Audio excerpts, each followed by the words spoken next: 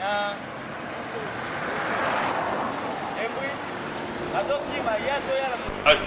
monkey de South Africa. Export the brother, wolf monkey, red kinon.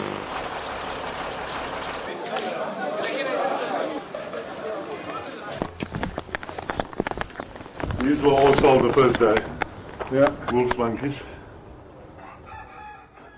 Until recently, these swamp monkeys were living in the forests of the Congo in Central Africa. Now they're in captivity in American zoos, described by the zoos as animals rescued from the bushmeat trade. Some species are indeed endangered by the bushmeat trade, in which anything that lives in the bush is considered food by the local people. But the real story of these monkeys is far less romantic. The monkeys were probably caught in the wild to order after a naive conservationist at San Diego Zoo was put in contact with a South African zoo owner who's also a dealer in wild animals. Are you interested in primates? Yes. I have. Can you mail you? I have the biggest shipment of primates that came out of the Congo that has ever come out of the Congo. Swiss nature photographer Karl Amman has become concerned with this very negative aspect of the trade in endangered animal species. He sees most monkey exports as purely commercial transactions, not related to conservation, and creating unnecessary pressure on populations in the wild.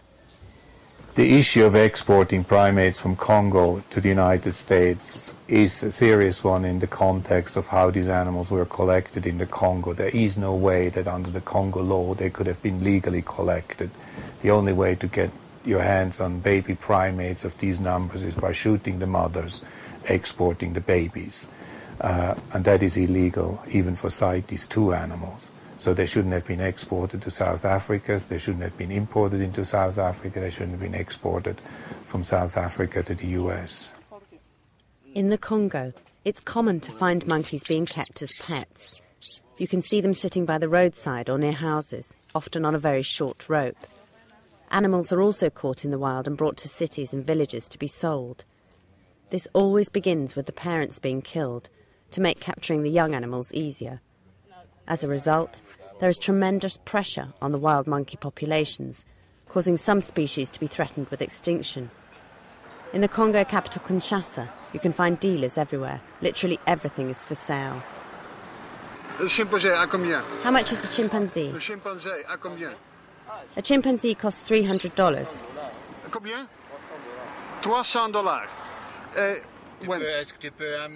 Can I take a chimpanzee tomorrow?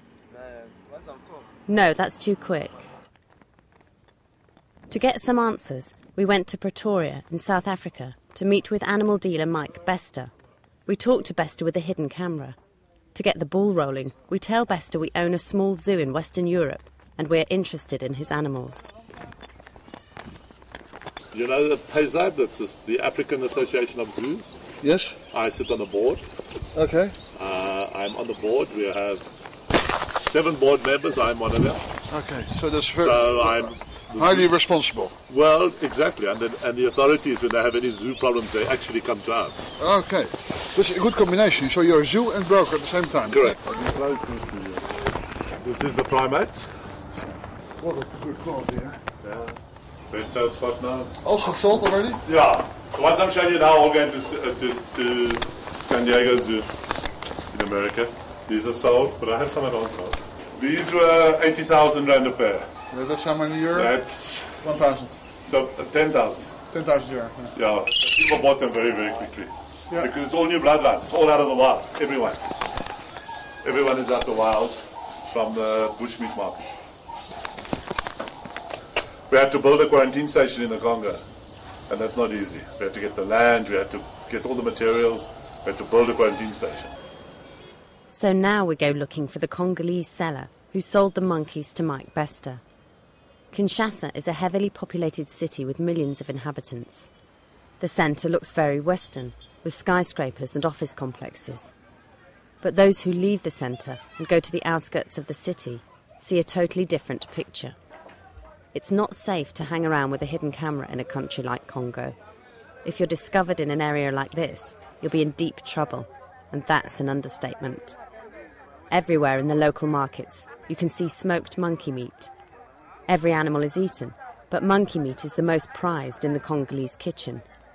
A smoked monkey costs about $9 here at the market, but a bit further along, we're offered a live monkey for $150. By asking around, we soon find Alex Bajangi, the animal trader who deals with Mike Bester. Once again, we act as interested buyers, and quickly we hear the story about the large monkey sale to Mike Bester. I export to South Africa. How much? 150 pairs. My customers are from South Africa. This monkey's going to the USA for 400,000. 400,000 for 10. A black mangabe I sell for 3,500. My price okay?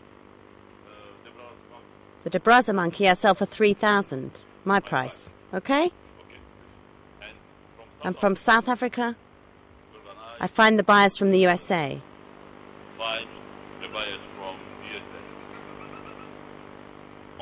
Only 10, not all the stock. I send it out discreetly. I only sell 10 for 400,000. We're going to an ape holding facility owned by a Madame Rifi. In about 20 cages, different sorts of primates are waiting for buyers. Madame Rifi endeavours to persuade us that the export of monkeys from Congo is forbidden. Papers? For the parrots? No, for the monkeys. Apes may not be exported, that's forbidden. That's completely different.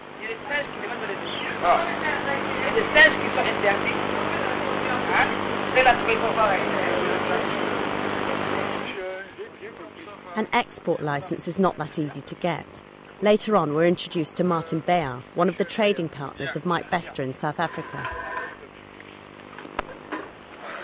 You also sell monkeys? Yeah, I have got the monkey, yeah. And also export before? Yeah, export before. I export the monkey to South Africa last year. What did you export? What monkey you export?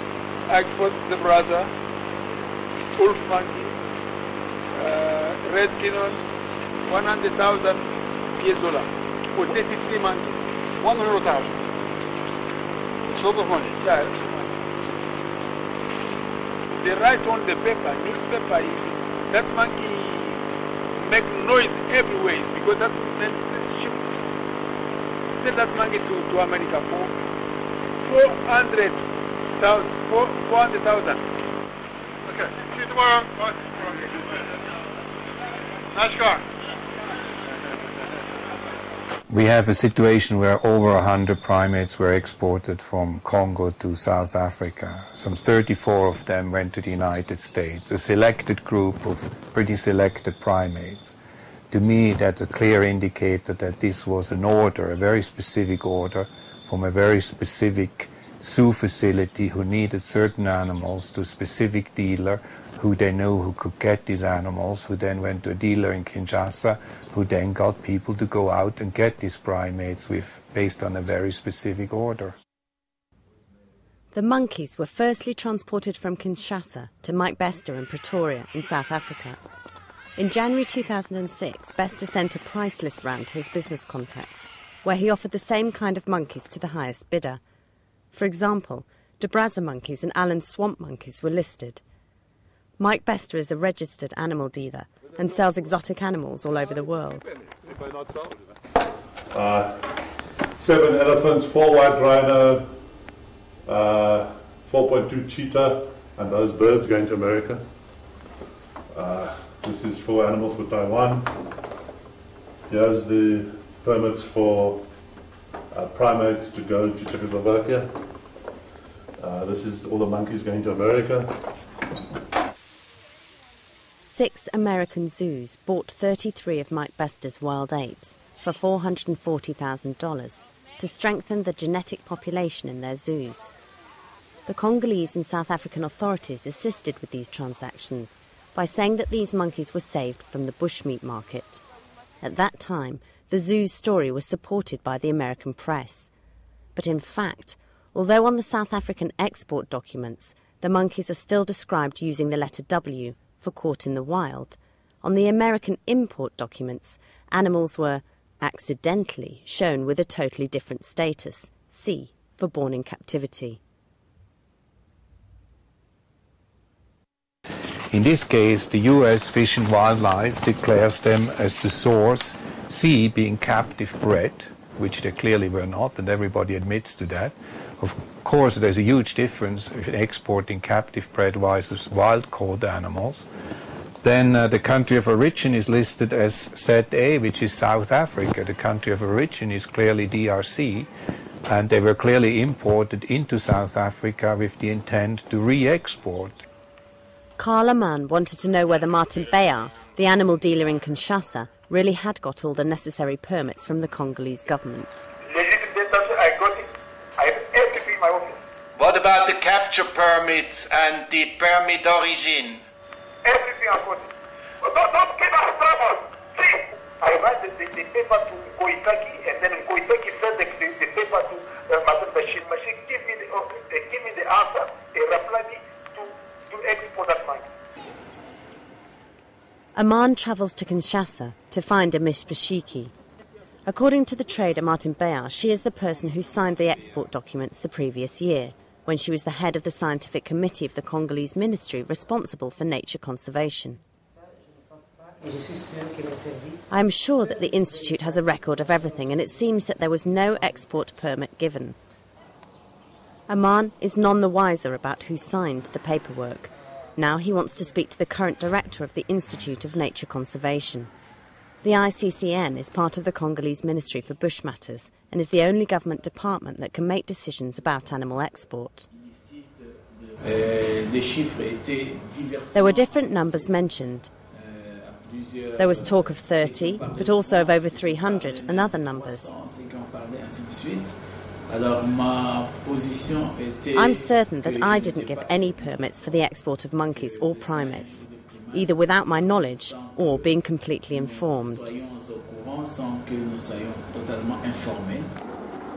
It's not easy to find truth in this enormous land.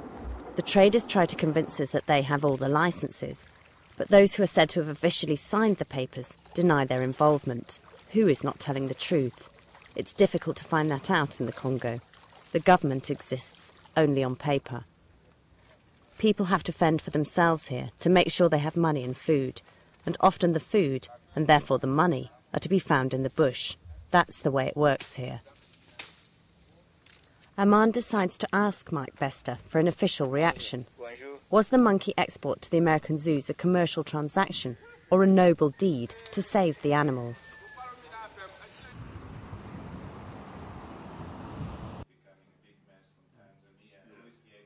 The import permit comes first, so it doesn't say how many. Check out the permits.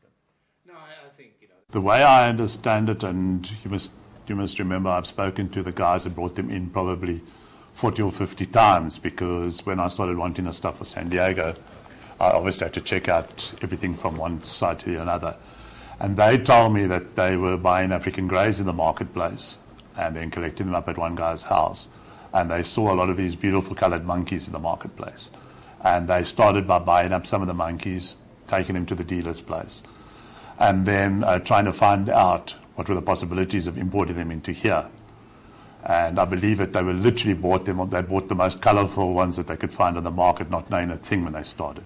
That's how they explained it to me. We have a situation where over 100 primates were exported from Congo to South Africa. Some 34 of them went to the United States, a selected group of pretty selected primates. To me, that's a clear indicator that this was an order, a very specific order from a very specific zoo facility who needed certain animals to a specific dealer who they knew who could get these animals, who then went to a dealer in Kinshasa, who then got people to go out and get these primates based on a very specific order. To me, what was interesting is I've got Karen's correspondence here, was species that they did not have a sufficient gene pool in the States, they didn't take.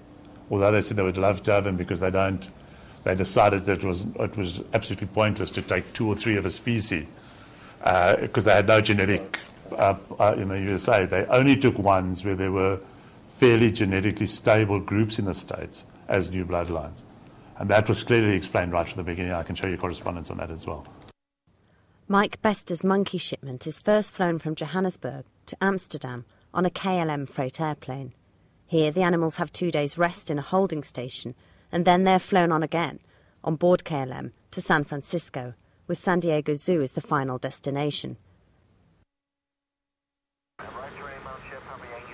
But in 1999, KLM stopped transporting wild animals, saying, "We actually have three options: to start again with the transport of animals, to completely stop with the transport of animals, and another option is how we might have a middle ground, where we work only with certain parties who are known to be trustworthy."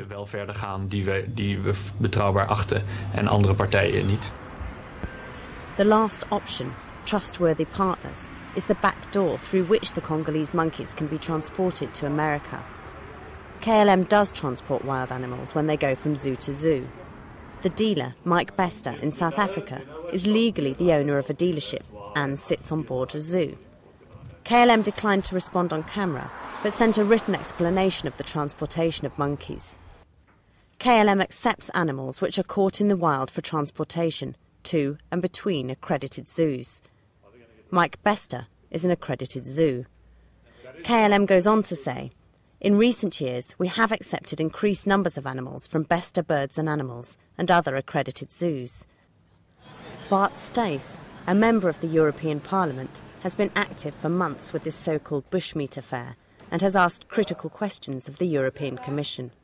Nou, ik vind dat KLM een heel dubieuze rol speelt. I think KLM is playing a dubious role. I've sought clarification and I wrote them a letter, and in each case KLM says they work with Mike Bester. I'll read a bit of their reply. They say literally to me, "In recent years we've accepted increased numbers of animals from Bester Birds and Animal Zoo Park, from the De Wild Zoo Park and other parks and related zoos."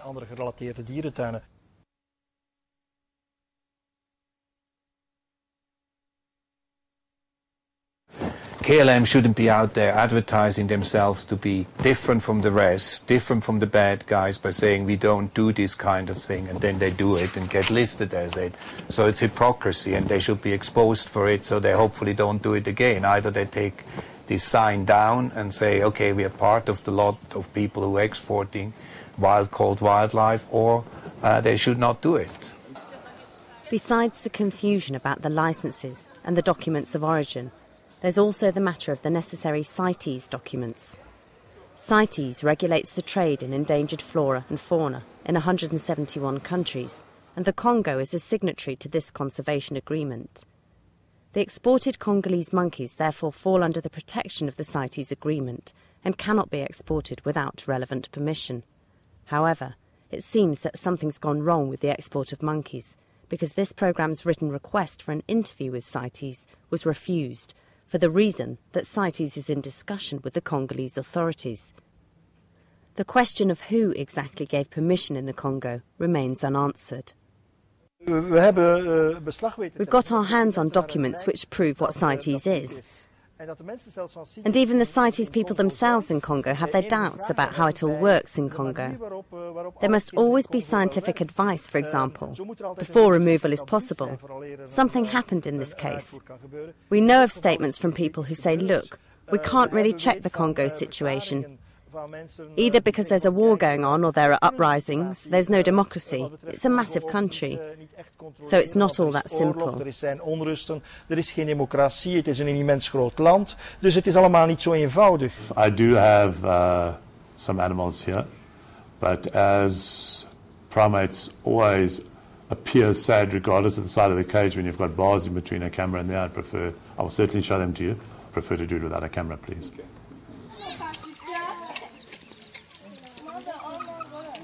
Het is, wij zeggen het in Vlaanderen als volgt, het is de kat bij de melk. It is, as we say here, putting the cat next to the milk. It's asking for trouble.